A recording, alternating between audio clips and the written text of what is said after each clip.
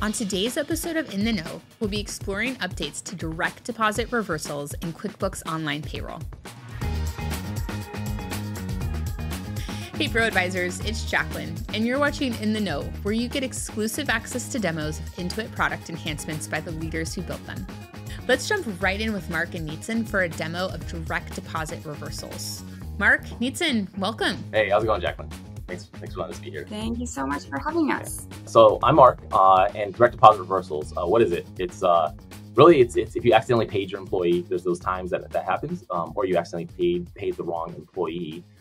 You want to pull back the funds from that direct deposit and get that money back. The process is really confusing. It's unclear, and when you're trying to bring money back, it's stressful and it's frustrating. And so what you don't need is a complicated process. And so we know that it's inconvenient to navigate outside of QBOP, which QuickBooks Online Payroll, and you need to be able to you have to fill out a form. And so what that means is you have to pay a $75 fee, and that's been excessive and questionable for some of our customers.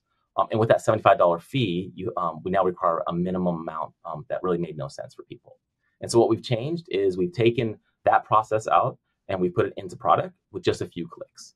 There are no external forms, and it's not a complicated process, as Nitzan's going to show you. And because we've done this in product now, there's no fees, and the request is just initiated faster. There's no minimum amount for that reversal payment because of the no fee.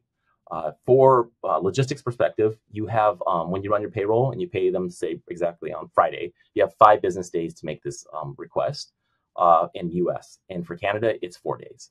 So I will pass it on to Nitzan to talk more and show you what this simple process is now. Yeah, of course. Thank you, Mark. And yeah, as Mark mentioned, we've totally changed the game, and it's now all done in the product with just a few clicks, and we are going to show you some demo. As we mentioned, everything would be done directly from the product and directly from the paycheck list under the employee profile. So you go to that paycheck list and you would be able to click on the chevron right next to the direct deposit that you want to reverse. So right here. What's the fun part here is if you have multiple direct deposits that you want to reverse, no problem, very easily, you can just mark the ones that you want to reverse and bulk reverse it. Very simple.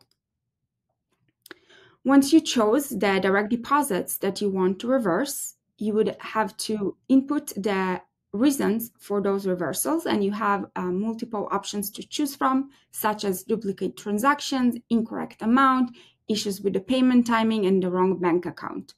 You can choose the different reasons for those different direct deposits that you want to reverse. Voila, all set. Everything is good. You have a small explanation and a link to find out more if you need more details. Of course, you can always contact us.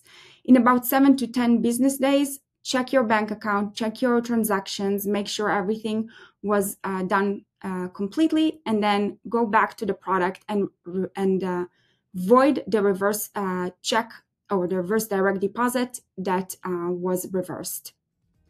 And that's it. Very simple. Just a few clicks and you are all set. Mark, Nitzan, that was fantastic. Thank you so much. And thank you for watching this episode. If you find this update interesting or helpful, go ahead and like, comment, and subscribe. Let me recap with the fast facts. Direct deposit reversals is available to all users of QuickBooks Online Payroll.